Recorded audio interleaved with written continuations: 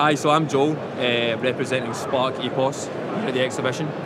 So we're actually a smart robotics and EPoS company specialising in hospitality. So today we've actually been showing around our robotics that people have been loving to come and watch and touch and take videos and pictures of. So the robots have different functions. We have different robots for different things. So for example, we've got a butler bot, specialises really for hotels.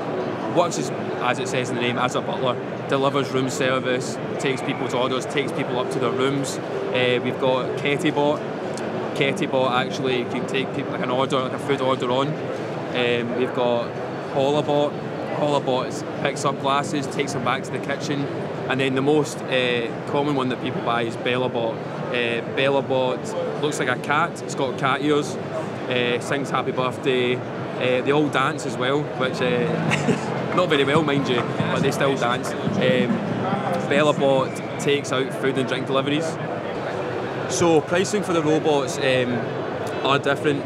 Our ButlerBot W3 is the most expensive at 26,000. We've also got our other bots that range between 8 to 10,000, and then we've got our Bellabot at 12,000. We do finance options, so it's between £8 to £10 a day, which is actually really cheap, and it's basically the same as a staff member's hourly minimum wage.